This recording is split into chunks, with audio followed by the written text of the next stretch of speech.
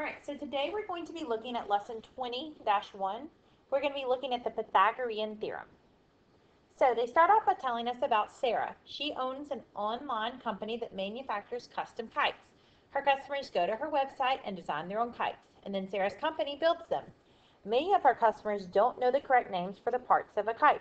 Sarah is creating a web page to educate them so that they can communicate better with Sarah and her staff. Since many of the kites are going to include right triangles, we can use the Pythagorean theorem to analyze the dimensions of the kite. So, the Pythagorean theorem, they tell us over here, in any right triangle, the square of the hypotenuse, so the hypotenuse is the longest side. It is opposite the right angle. It is going to be equal to the sum of the squares of the two legs. And so they say if A and B are your legs and C is the hypotenuse, then we can say C squared equals A squared plus B squared. Some of you may be more familiar with A squared plus B squared equals C squared, and that's an acceptable way as well. That's actually what I will typically use. A squared plus B squared equals C squared. So let's look at one. The simplest kite is the diamond kite as shown. When the sides of this type of kite meet at a right angle, you can use Pythagorean theorem to find the length of the spine. So which side of our triangle is the hypotenuse? So if you look at triangle XYZ, the right angle is at Z. So the side that is opposite it is the spine, which is side XY. So the hypotenuse is XY. Which sides are the legs? The legs are adjacent to the right angle. So our legs are XZ and ZY. And so now we want to use Pythagorean theorem to find the length of the spine.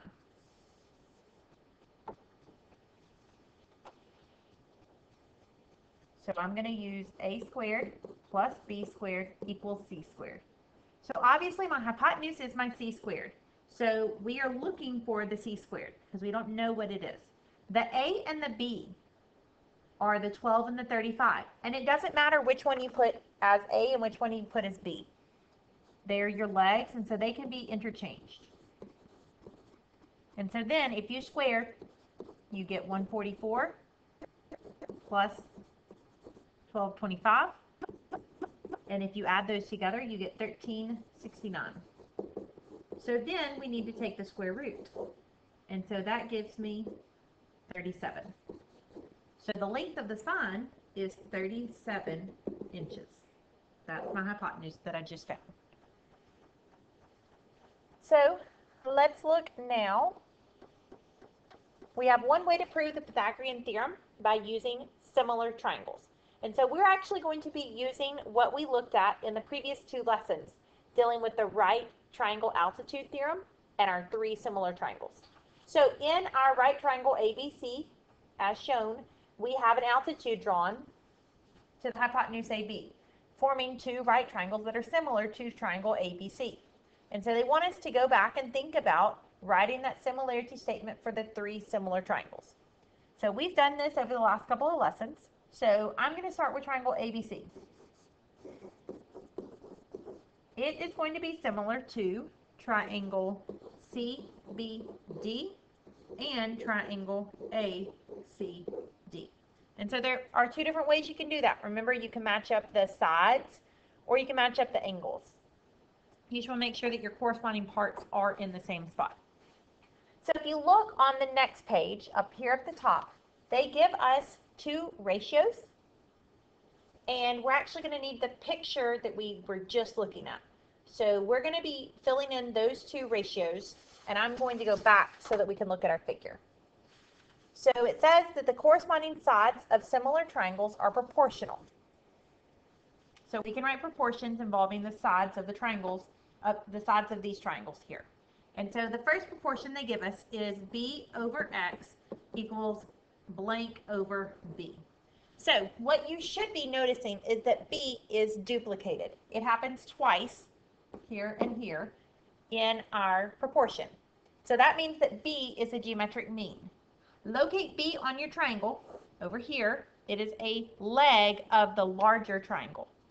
So we are going to use our geometric mean, and since the leg is the geometric mean, it is the geometric mean of the whole hypotenuse and the part of the hypotenuse that is adjacent to it. So the whole hypotenuse is C. The part that is adjacent to it is X. So they already put X, so we need to put C. Then it says to find the cross products. So if you cross multiply, you get that CX equals B squared. So now let's look at the second proportion. They tell us A over something equals C over A. So again, we have a duplicated value, A. So A is our geometric mean. So if you locate A right here, it is also a longer leg. And so it's the geometric mean of the whole hypotenuse and then the part of the hypotenuse that is closer to that A. So the two parts are C, because that's the whole hypotenuse, and then the part that's closest to the A is C minus X. So if you cross multiply on this one, you end up with C squared, and you have to make sure to multiply the C to the X, because you're doing C times C minus X. So C squared, and then distribute to the X, you get minus CX equals A squared. So that's part 3. Going to part 4, it says using those equations, what can we do? Notice C squared equals B squared, CX equals B squared. So instead of CX, I can write B squared. So I can say C squared minus B squared equals A squared. And so what do you notice? If you look, add the B squared to both sides, and you have A squared plus B squared equals C squared. And so that's how they were wanting you to show how to that using your similar triangles produces the Pythagorean theorem. So looking now at the check your understanding, it talks about a Pythagorean triple. So this is new, Pythagorean triple. It's a set of 3 non-zero whole numbers that satisfy the Pythagorean theorem. So it's a set of 3 positive integers, no decimals, no radicals, no fractions. It's a set of 3 positive integers, A, B, and C, that work in the Pythagorean theorem, that are A squared plus B squared equals C squared. So why do the numbers 3, 4, and 6 not make a Pythagorean triple? They are whole numbers. They are non-zero whole numbers. They are positive integers. So let's look. 3 squared plus 4 squared, does that equal 6 squared? If it does, then it would be a Pythagorean triple.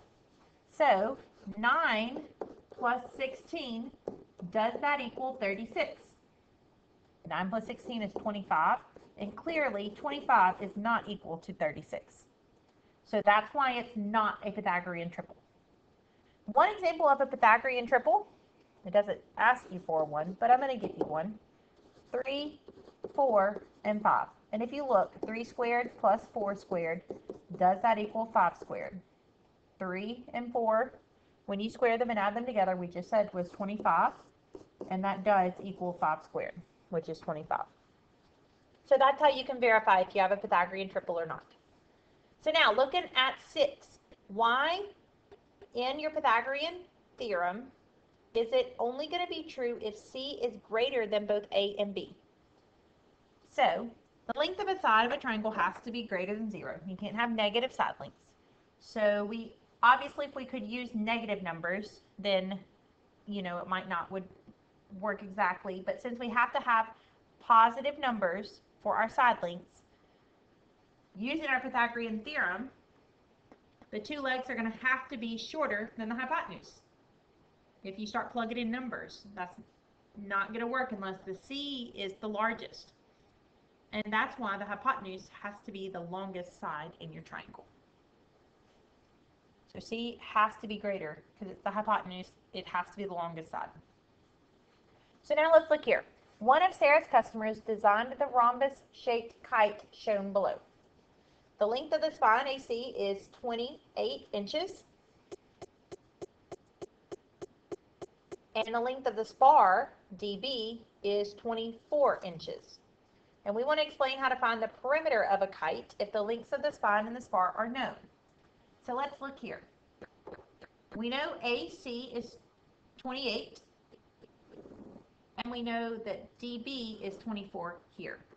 So what they want you to figure out is talking about something with the rhombus. What do you remember about a rhombus? So some things to think about. The diagonals of a rhombus bisect each other, and they're perpendicular. So what that means, DE and EB are half of DB. Each of these are congruent. Likewise, AE and CE are half of AC. They are congruent. So we're going to start with that. They told us the lengths of our diagonals. So we know if AC is 28, half of that is 14. And we know DB is 24, so half of that is 12. Then we can use Pythagorean theorem to find the length of AD. So if we find the length of AD, then we know it's a rhombus, so all of the four sides are congruent. And so once we have one side, multiply it by 4, or add it 4 times, and that would give you your perimeter. So that's what they actually want you to do in part B. So I'm going to say 12 squared plus 14 squared equals C squared, or you could say AD squared. So 144 plus 196 equals C squared. 340 equals C squared. So take the square root, and I get C is 18.4. So that means that AD has a length of 18.4 inches. And then if I'm looking for the perimeter, I'm just going to say 4 times 18.4, which gives me 73.6 inches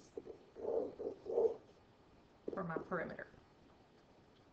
So you got to carry forward that concept that we talked about with the rhombus. So look at on the next page.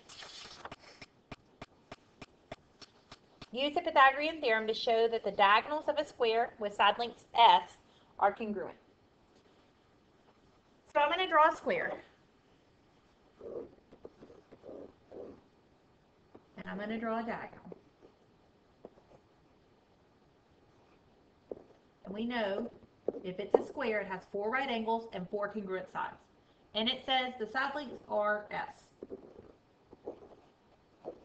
So there's my square. Let's look at the diagonal. Using Pythagorean theorem, you would have s squared plus s squared equals c squared. So s squared plus s squared is 2s squared. And so take the square root. The square root of 2 is the square root of 2. It's a decimal, so we'll leave it like that. Over here, the square root of c squared is c. Likewise, the square root of s squared is s. So I have that one diagonal is the square root of 2s. If you look, which triangle was I talking about? Because they're identical. So by the same logic, the other diagonal is going to have the same length. Even if I drew it this way, I'm still going to be having the exact same side lengths. So your diagonals of a square are always going to be the same, and they're going to be the square root of 2 times s. Now let's look at number 9. How high up a vertical wall will a 24-foot ladder reach if the foot of the ladder is placed 10 feet from a wall? So we have our wall here. We have a ladder. Here's our ladder. It is 24 feet long, and it says that the base of the ladder is 10 feet away from the wall. And we are assuming that we have a right triangle because typically walls are built at 90-degree angles with the ground. And we are looking for the height here. So we can use Pythagorean theorem. X squared plus 10 squared equals 24 squared. So x squared plus 100 equals 576. If you subtract 100, you have x squared equals 476, and then take the square root, gives you that x would be 21.8. So the height would be 21.8 feet. That's how far up the wall it would reach. Now let's look at number 10. Find the unknown side length. So we're going to use Pythagorean theorem. Our A and our B are 27 and B. And our C is our hypotenuse. So if you square 27, you get 729 plus B squared equals 1,444. If you subtract, you get 715. And then take the square root, and you have that B is the square root of 715. So it says leave it in simplified radical form. So square root of 715, which as a decimal is 26.7. Looking at part B, we're again going to use Pythagorean theorem. So my A and my B are 14 and 35. So if I square those, I get 196 and 1,225. Add those together and I have 1421. And so take the square root.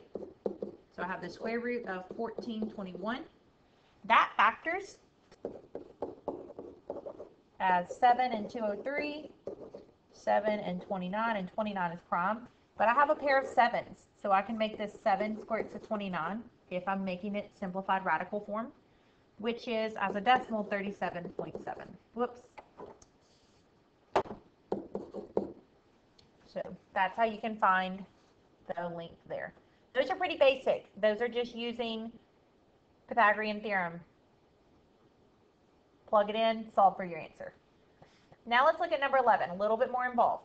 Find the area of a rectangular rug if the width of the rug is 13 and the diagonal is 20. So we have a rug here. We have a width of 13 and the diagonal is 20. We know it's a rectangle, so we've got right angles. So we can use Pythagorean theorem to find our length. So we have 13 squared plus L squared equals 20 squared. So 13 squared would be 169 plus L squared equals 400. Subtract to get L squared is 231 and then take the square root. And so I have that L is the square root of 231 feet. And then that's not what it asked for. It said find the area. So area is length times width. So our length we just found, 231, the square root of 231. And the width they gave us was 13. So if you multiply, you have 13 times the square root of 231. Or if you want to make that a decimal, you have 197.6 feet squared. Because it's feet times feet, so feet squared for your units. Okay, so that's how you would work through one like that. Find what they're missing, and then you can find the area. For number 12, which of the following is a Pythagorean triple? So let's look. Is 3 squared plus 4 squared equal to 6 squared? 3 squared is 9, 4 squared is 16, 6 squared is 36. So I have 25, which is not equal to 36. So no, A does not work. Looking at B,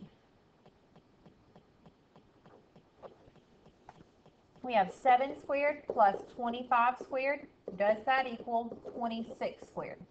So 7 squared plus 25 squared ends up being 674. Is that equal to 676? No.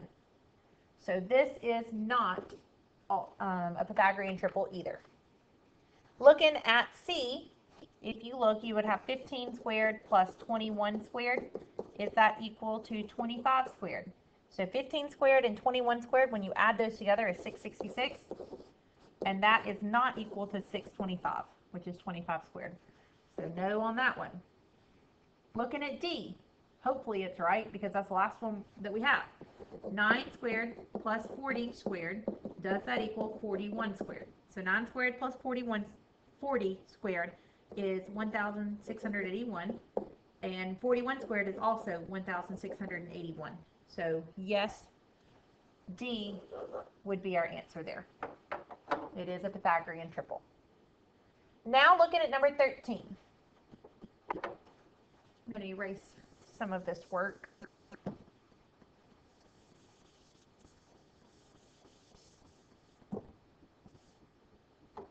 We have a rectangle that has a width of the diagonal is 15. The width is 6.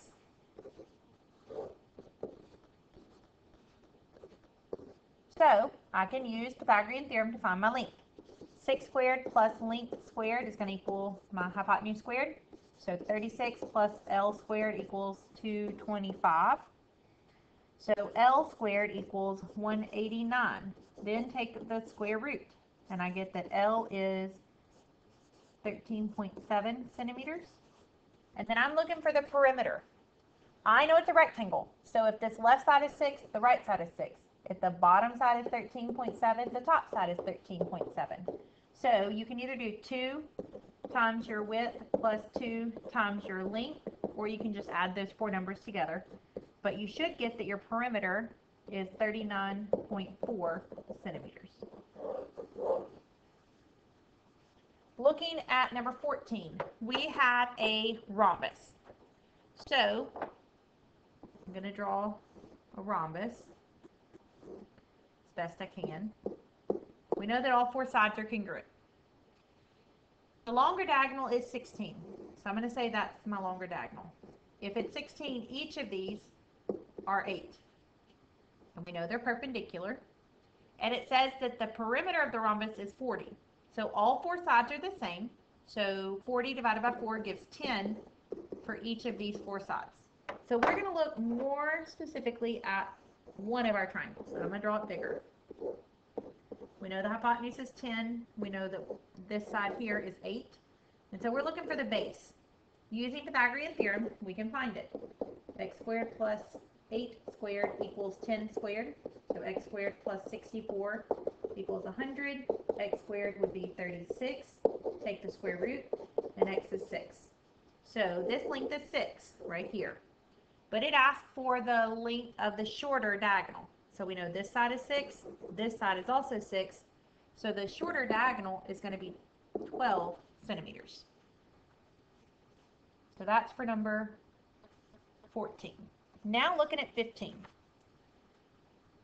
We are storing art supplies in a cube-shaped box with 8-inch sides. So this one is a little bit more difficult to visualize because we've got a 3-dimensional object. So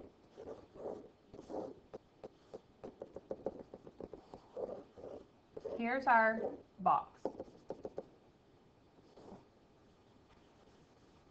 We have a paintbrush that is 13.5 inches long, and it wants to determine or explain how Kyle determined that his paintbrush would fit in the box. So what you're going to need to do is first,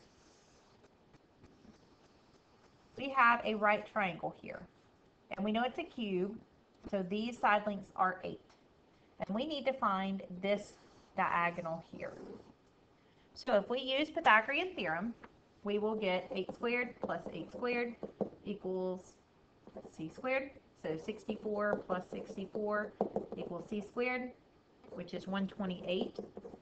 And take the square root. So we know our diagonal is the square root of 128, which does simplify. You could write it as a decimal or a simplified radical. We're going to leave it there because we're about to use it in just a minute.